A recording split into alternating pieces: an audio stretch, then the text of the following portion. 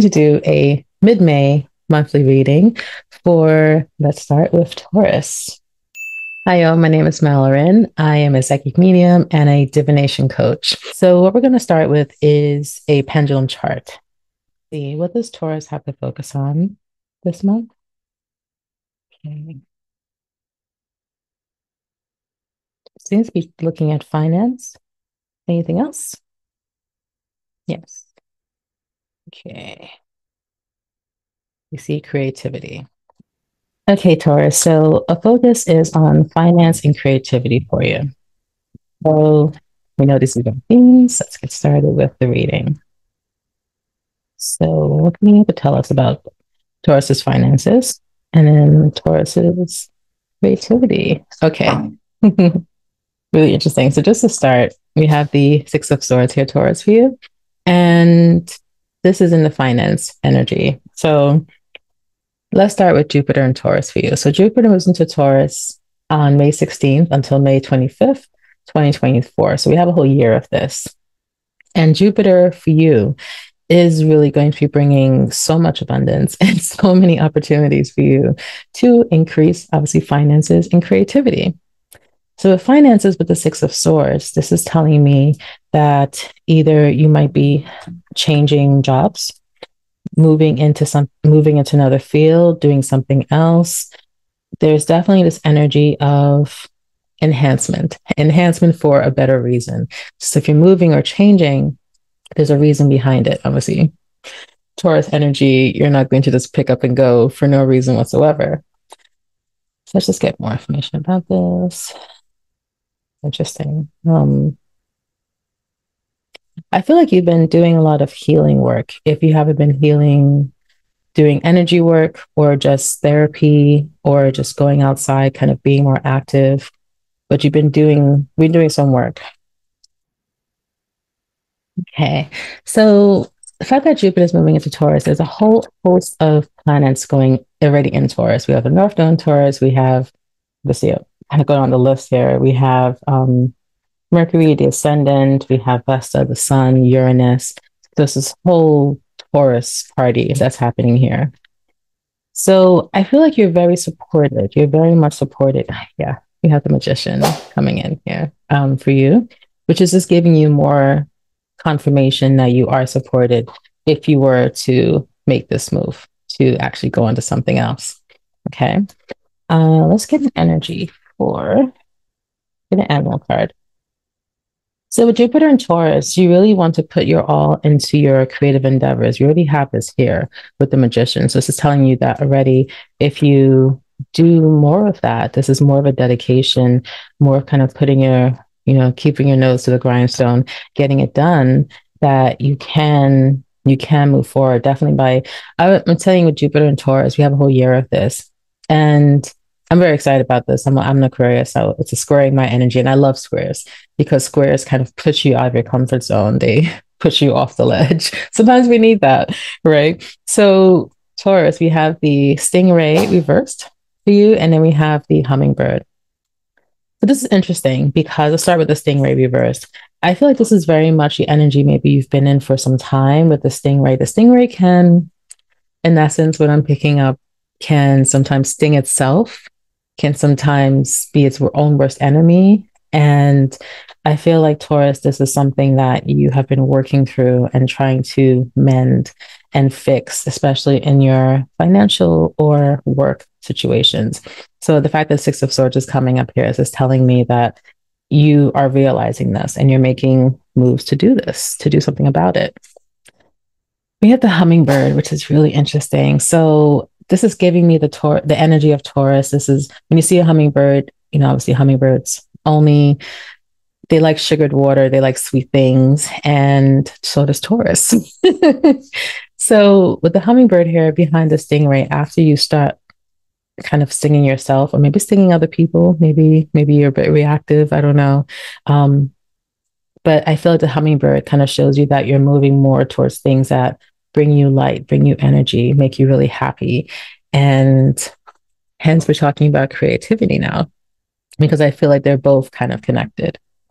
So with creativity, we have the Four of Swords reverse. Okay.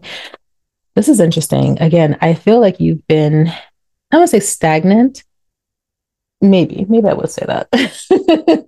I would say that. But you have developed a lot of patience and stamina for sure. And with the sword cards coming out right away for a Taurus reading, it's interesting because it tells me that you've been resting and trying to figure things out, moving forward. And with the swords coming out as your first energy, this is telling me that you're not only acting on just action, but you're also really thinking it through. This is not a rush job. This doesn't look like a rush. This looks like something you've really contemplated and put energy into. Okay. So creativity, we have the Ace of Pentacles reversed. So this could be maybe why there was stagnancy. I feel like sometimes with the creativity, I fit into this boat as well, where all of our energy tends to go towards our work and our business and what we can produce to make money. Because, of course, if you have the time and you do have a couple of hours in a day, it would probably be beneficial to put that energy into your work in some capacity. And I feel like maybe that's why you were resistant to the creative space. Possibly because it's like, well, it's not going to make me money. So why am I focusing on this? Why am I trying to build this up? So Taurus, I feel, yeah, there was a resistance here, butterfly reversed. So this is all the cards of kind of resisting and not that you don't want to move forward, but it's definitely an energy of, let me just get a little bit deeper into this. Like, why? Where is this resistance coming from? I mean, we do have Mercury retrograde in Taurus. So it's ending soon, thankfully. Yeah, we have the wounded child, Taurus. Okay. And the wounded child focuses on, it's definitely the energy of forgiveness, moving forward. It could be family related things. That's kind of asked my pendulum to see. What's happening with Taurus? Is it happening? Yeah. His family, father, the mother's side. I'm not saying everybody's dealing with mother wounding here. Actually, let me get a card to see what your mother represents here. Oh, starfish reverse. So this could be some leftover wounding, I would say, in the family line, especially your maternal line of women or people not really moving towards their full potential, not really living this magician energy, really going full force. So there could be a resistance to, again, maybe it wouldn't make money, it doesn't make sense, it's not practical. Oh my goodness. We have two hummingbirds here for you. We have the Six of Wands. Okay, so this is more confirmations. Again, hummingbirds, oh, they're like meeting each other. Hey. So we have another hummingbird. This is wow.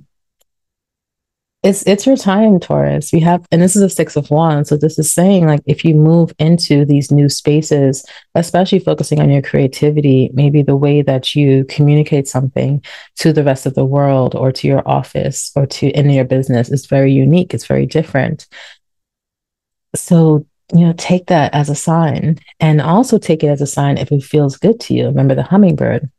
If it feels sweet, if it feels nourishing, if it feels kind of like makes you feel light inside and sparkly, and you want to continue doing this. And this is the thing, fixed signs, Leo, Aquarius, Taurus, Scorpio, we're very good at sticking to things, which is amazing. It helps us in many, many ways, but it can also put a monkey wrench in things, because we can get so stubborn and so focused on finish this thing, even if halfway we stop liking it. Even if, like, from the beginning, from the first week, we were like, I don't like doing this, but I said I was going to do it, so I'm going to make sure I finish it. We're guilty of this. I'm guilty of this. Again, I'm an Aquarius, so I am so guilty of doing that. And it all shows up differently for all of us, but it does feel like there were definitely things that you were doing that just didn't feel good to you. And also, it could be not only we have finances and creativity. This could be even maybe a lot of Taurus, Sun, Moon, Rising people leaving home, moving to a new home, doing something different within the home.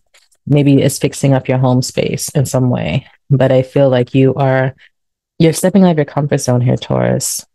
Sun, moon, rising. So we have the author first, which is really exciting. And then we have teaching. So, yeah, you inspire young people to learn, and you have a book inside of you that wishes to be expressed. Make time to write it. Okay, Taurus. Yeah. I mean, it's all about, it seems to be writing here. It's writing, it's teaching, it's sharing what you know, it's moving towards those things that light you up and make you really happy and joyful and sparkly. This is beautiful. So let me see if there's any, let me just ask if there are any obstacles to this. Because this all seems really, really good. It's not like I'm looking for anything bad. I'm not looking for anything bad, but um I just want to make sure I'm getting the whole story here. So yeah, Seven of Pentacles reverse.